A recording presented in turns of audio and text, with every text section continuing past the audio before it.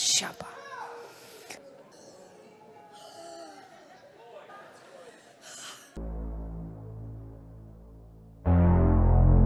And I have the privilege of introducing one of the amazing fathers in the body of Christ. Actually, he's really...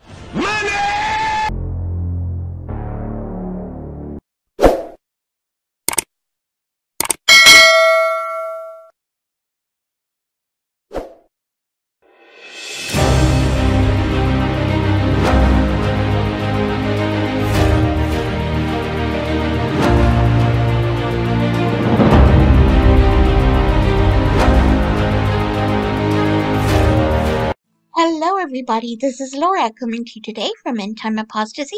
I hope you guys are doing well. Now guys, today I'm going to be talking to you about Jackie Hill Perry, and I'm going to show you why I finally got around to making a video about her. I had to do quite a bit of research before I brought this to you, but this particular ministry that you're looking at here, Camino a Regreso, is actually a Spanish apologetics ministry in Spain, and for the most part a lot of their stuff is really good, and I've not talked voice to voice, but emailed with this particular ministry, and the woman that has talked to me has been really nice. Anyway, so what I wanted to show you, the reason why I decided to do this video is because this particular ministry is pushing Jackie Hill Perry, and I'm going to show you some very troubling stuff about Jackie Hill Perry. Now, do I say that Jackie Hill Perry is not saved? No, I don't say that. I've heard her say that. I've heard her preach the gospel. However, the Bible does tell us to look at the fruit. Okay? We're supposed to look at the fruit. And what I'm going to show you is not good with Jackie Hill Perry. So, she has this, but way down here, it was down in May 6th, I think it was. She put up a post. Here it is. An excellent testimony filled with very interesting messages from North American Jackie Hill Perry, who experienced lesbianism and how her beliefs changed when she found Christ. Her way of explaining is sweet and profound, and many of us can relate to the things she says, the way God showed her where she was wrong, and led her by the hand to discover the message from the love of the cross. Okay, so she has a video here.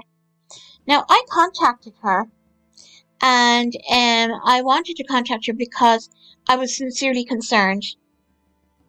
I contacted her after I left a comment underneath this explaining to her what kind of people she hangs around with, and that they are quite dangerous, the people that she hangs around with, quite frankly. So this I'm going to show you now. Anyway, I contacted her. I didn't hear anything back. You know, and I told her I was completely confused because we had some kind of, you know, contact between each other because of the fact that this is an apologetics ministry also. And I have to say, a lot of the stuff on her website is really good. But I find this very troubling, and I had to bring it to your notice.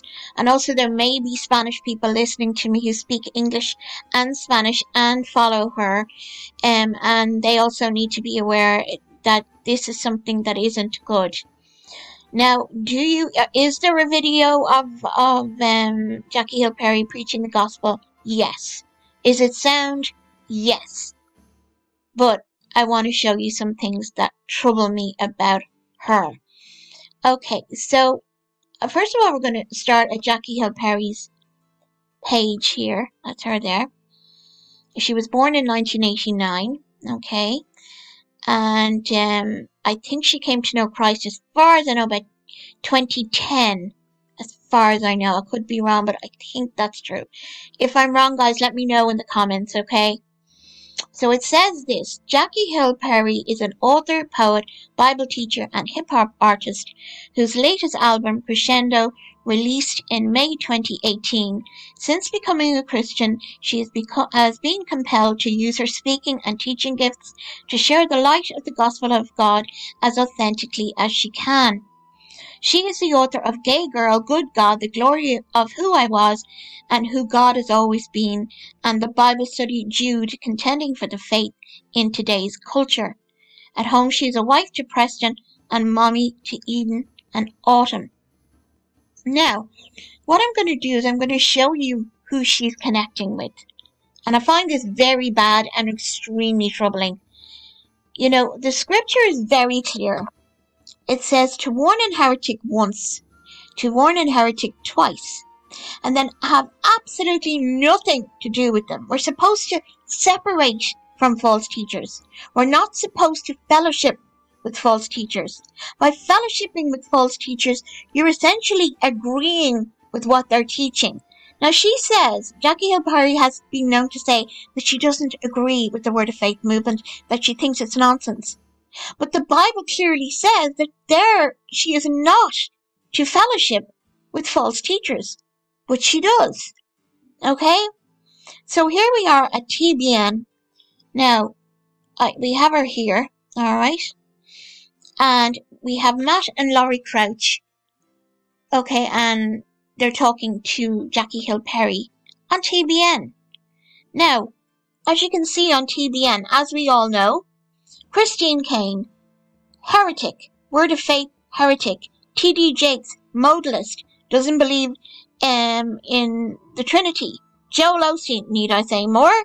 Priscilla Shirer, another one who's a false teacher. Okay, Kirk Cameron, I have made a video about him. Okay, so in that respect, guys, this is dangerous.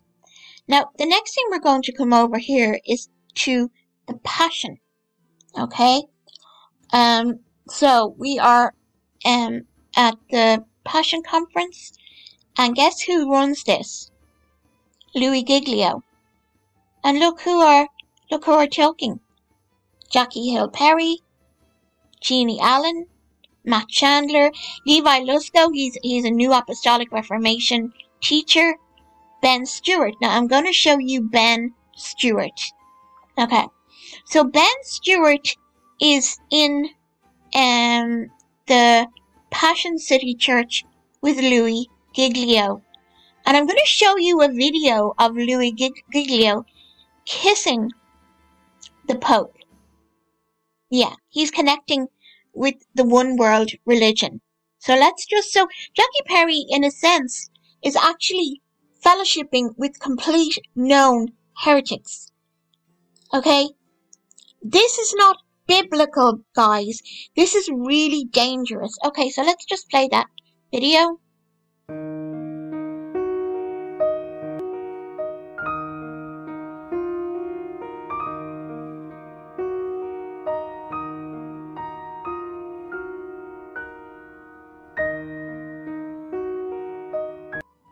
Okay, guys, so this is an article that goes back to 2019, and ex-lesbian Jackie Hill Perry rebukes Christians who are angry she shared a stage with Bethel Christine Kane. Now, this was her response to that. Okay, I want you to listen to this. I'm going to be a bit frank, so clutch to your pearls or grab your tea, whatever suits you best. One thing I want you all to know about me is that I'm not tribalistic when it comes to ministry. You might see me on platforms with Reformed folk one day and non-Reformed folk the next day. You might see me laughing it up with Southern Baptists one moment and being churchy with some Church of Gods and Christ saints up the next. Why? Because I believe that God's church is big and multifaceted, and it's made up of people that are complicated and nuanced. Our approaches to evangelism, the local church, preaching, spiritual gifts, worship style, etc. vary. But when there is a unified commitment to the gospel of Jesus Christ, the inerrancy and the authority of Scripture, and love for God and neighbour, the unity for which Christ prayed, is made possible. I don't agree with everybody I do ministry with, including folk people might call theologically sound, some of them being blindly complicit when it comes to white supremacy, who are faithfully inspired by the theological musings of slave masters, but that's a whole other conversation. But I love them still. And where I disagree, I'm open to discussion. And where I can learn, I have ears to hear. So yeah, just in case you think I'm a part of your tribe, just know that I'm not. I'm too free for that. Now, she says the people that she's with, as long as they're biblically sound. I beg to differ. Christine Kane is a word of faith mogul. Jen Johnson is called Jesus the Holy, like a blue genie. And the Holy Spirit to me is like the genie from Aladdin. And he's funny. He's sneaky. He's silly. He's wonderful. So here is a picture of Jackie Hill Perry and Jen Johnson. Jackie Hill Perry says this, at Jen Johnson 20 is my new friend. So she's hanging around with heretics. Now here's the thing. How can you be fed of God when you are hanging around with heretics? Right? How can that happen? Scripture says, come out and be ye separate. We're not to even, invite them into our houses, guys. It's that serious. This is Bethel is a cult. They teach that Jesus is not God, but he was a man who was anointed of God. The second psalm. You're my beloved son. Today I have begotten you. Acts 13 tells us that phrase from the Father, today I have begotten you, is in reference to the resurrection. So he was born through Mary, the Virgin, and then he was born again in resurrection. The first one to touch him was Mary, the Virgin, when he was born naturally. The first person to touch him when he was born again was Mary Magdalene. The Virgin Mary touched him in the law, and Mary Magdalene, the harlot, touched him in grace.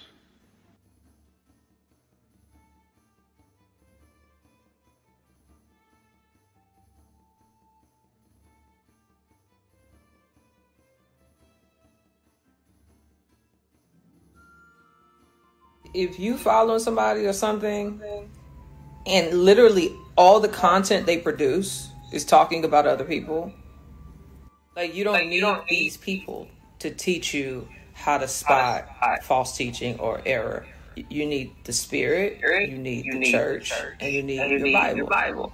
You don't need a constant diet of someone tearing down the body to teach you how to. Okay, she's talking about tearing down the body. Well, first of all, Jackie, if you're watching this, you don't have much discernment yourself because you're running with all of the false teachers. You're not reading the scripture where it says to separate from heretics. You're connecting with Jen Johnson, who is a heretic. Her father is a heretic, and you're connecting. So obviously you're not reading the Bible like you're telling people to do here, that you recognize the Holy Spirit. You don't recognize the Holy Spirit. It's very clear that you don't recognize the Holy Spirit. Okay, so what you're saying is not biblical by any stretch of the imagination. There is a call for apologia, which means the defense of the faith, and we are to defend the faith and call out false teachers. The Apostle Paul called out false teachers. And he cried bitter tears because people were being led astray, and he called them out by name. So let's continue, brethren. For the faith. That's not what Jude offered. He offered the Old Testament to them to give them some context for how to discern false teaching in their presence. Guard your heart and guard your mind from those who would tempt you and disciple you into lovelessness in the name of contending for the faith. Okay, so here's the thing, guys. There's nothing more loving than warning a brother or a sister who is involved in false teaching to drag them out of the fire. Now we know that Jesus does that, but it's good to bring the truth. The truth pierces the darkness, Jackie. And I'm annoyed with you right now. I love you, but I'm annoyed with you right now because what you're saying is not truthful. Oh, but one thing I do know is that God tells us to call out false teachers because you're protecting them from being in the fire. And to say it's not love is absolutely ridiculous. And I'll say that word ridiculous because it is ridiculous, because when people do this, like me, we do it because we love people and we want to see them safe out of the arms of hell. It's really, really serious. This is not a joke. This is not just someone getting their knee hurt. This is an eternal soul. So people like myself who do this ministry, we do it out of a spirit of love and compassion because we want to see the people that are made in the image and likeness of God to come to know Christ. Okay, so let's continue.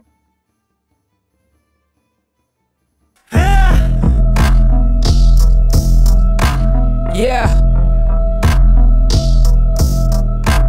Yeah. One verse a week, that's my daily diet. Y'all talk too much, y'all should try some silence. They shooting up grocery stores, where the sirens. They preach against CRT like it ain't white boys with ARs that's dreaming about killing me, stealing my body and tied to lynchitry. I'm about to buy back my granny house, get my own reparations. I ain't patient now, Satan gon' play in the lake that was waiting for us. You playing, I'm praying for love. What if I told you they stole us and told us the Holy Ghost ain't coming, summoning blood? Judgment is coming, I'm running that race in the races. The lake is just waiting for ya. Okay guys, I'm going to be reading an article. I just want to make something very clear when I'm reading this. I am shocked by what Jackie has said there. Because every single Christian and every person is made in the image and likeness of God, and we as Christians do not look at the tribe or the persons or wherever they're from. Every single human being has an eternal soul and is made in the image and likeness of God. And this, what she's pushing, is really quite demonic, quite frankly. So I'm going to read some of this because this gentleman has wrote this out. Now, as you can see there, he's talking about the Instagram rap there that you just heard. So let's just listen to this. Just who is Jackie Hill Perry condemning to the lake of fire? Who is she condemning to hell? And he quotes the rap here. They preach against CRT like it ain't. And white boys with ARs, that's guns for those of you who don't know, that's dreaming about killing and stealing my body and tying it to a lynching tree. And judgment is coming, and that racist, the lake is just waiting for ya. She equates those white people who preach against CRT with overt racists with guns and who lynch people. She says judgment is coming to those anti-CRT white people will be cast into the lake of fire. The demonization of white people who preach against CRT, while not demonizing people of color, but also preach against CRT, demonstrates an irrational hatred against white people, and specifically against white people who preach against CRT. CRT, or critical race theory, is an unbiblical philosophical framework that presents its premise the following. Number 1, systemic racism is an inherent part of American society. Number 2, the systemic racism can be found in all areas such as education, housing, employment, healthcare, government, the military, the Christian church, and of course, it's inherent in the nature of white people. Number 3, the systemic racism manifests itself in the racial inequalities that are inherent in the laws, regulations, policies, and institutions throughout America, as well as the inherent racism found in white people. Racism can only be understood and thus properly explained by those who have experienced it. First and foremost, this refers to African Americans, and then secondly by other people of color, as it is believed white people are the prominent progenitors of racism in America. They cannot be the victim of racism and therefore do not understand it and are disqualified from speaking about it.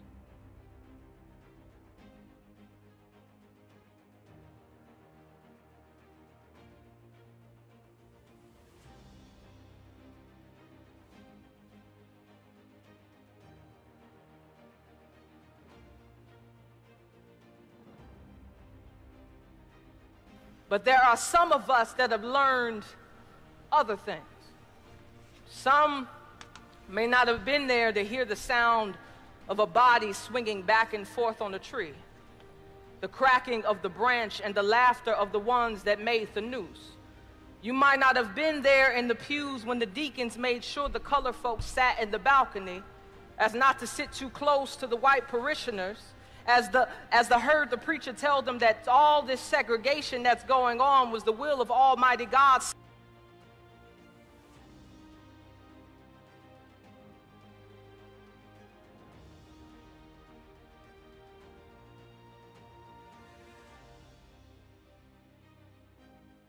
Some of you in this room probably weren't old enough to see all that the generation before you did, but don't think that in some way you haven't been taught by it. Taught to not take the death of a brown body serious even when it swings, or should I say retweets, in front of your face. Taught to stay seated in your pew while oppression happens all around you. Taught not in words usually, but by living, that this work of loving your neighbor and making sure others do the same doesn't belong to you. Taught that because your beautiful baby boy can walk down the street with Skittles and tea in his hand when no one threatened by the color of his skin, that the privilege of safety means that you are exempt from caring about the price of black pigment. Oh, surely we have learned some things. That the letter, a letter from a Birmingham jail, a letter Dr. King wrote in 1963 to Christians, white Christians to be specific, contains in it the same frustrations being voiced to our white brothers and sisters today in 2018.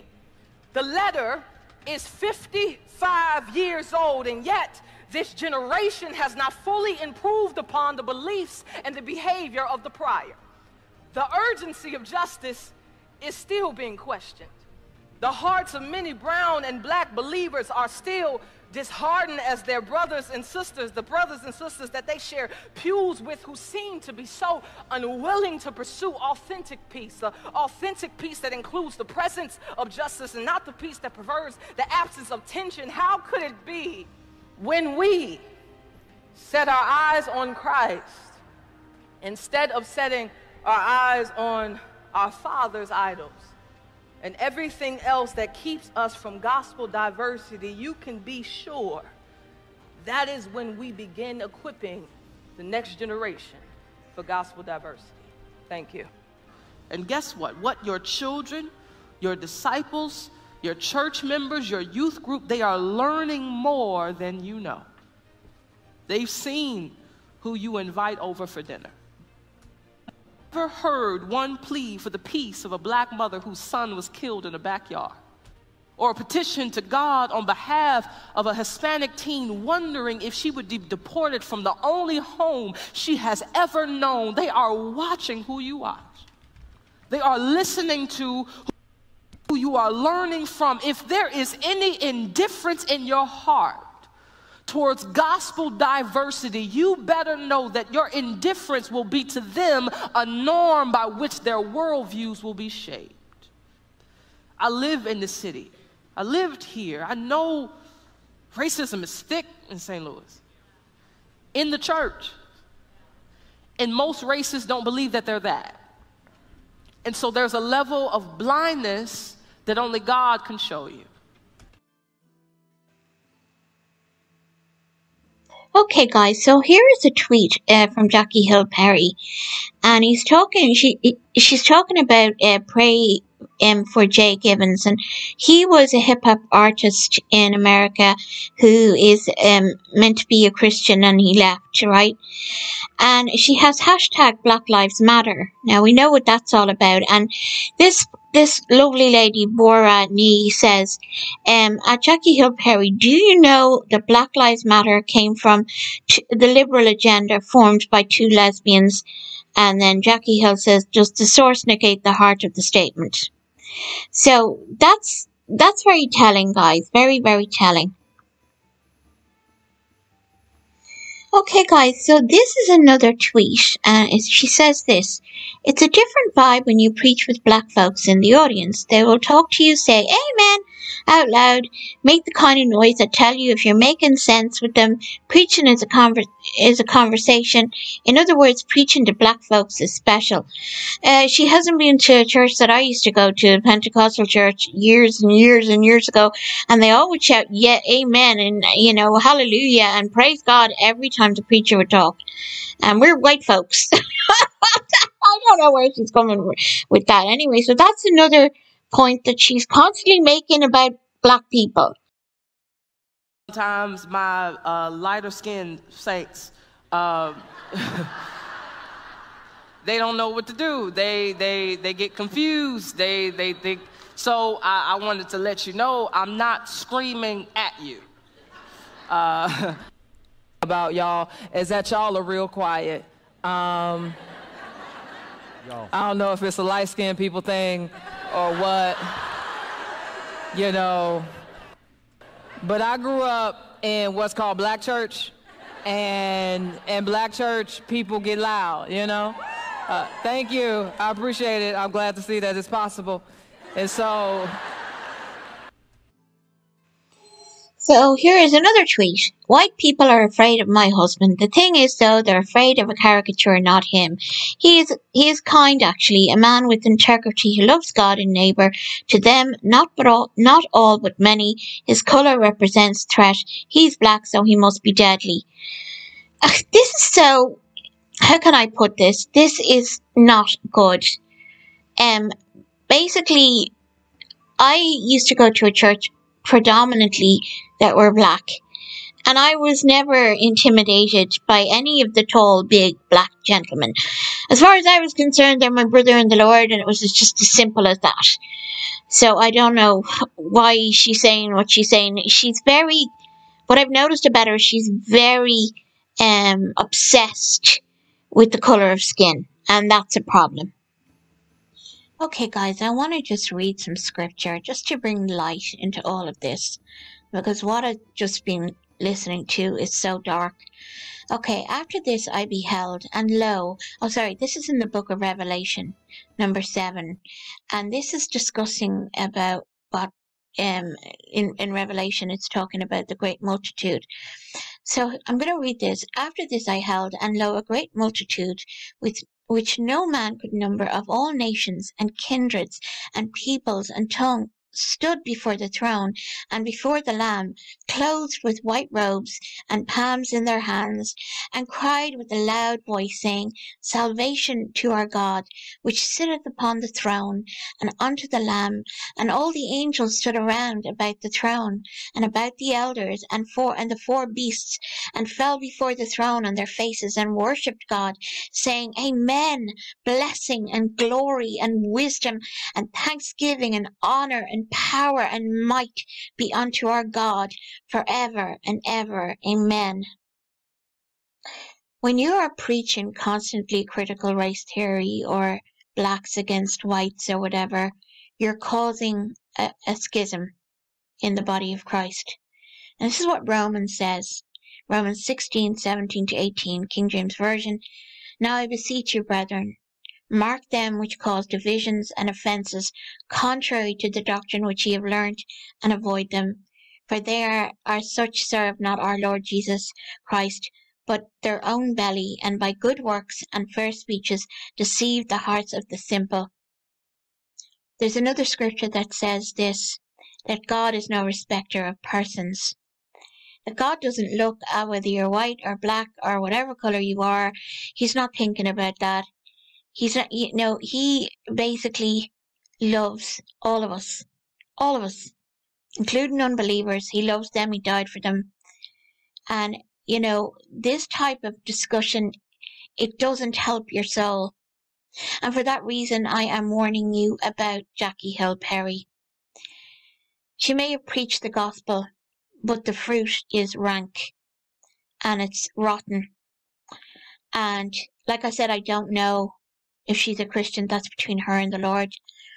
But I will say this, that you need to stay well away from her. She's not going to encourage you. She's not going to lift you up. And anyway, I just wanted to share this with you guys. And so this is all I have for you at the moment. And as I always say at the end of my videos, may the Lord bless you. May the Lord keep you. And may the Lord let his light to shine upon you. And I'll talk to you as soon as I can. Bye for now. Bye-bye.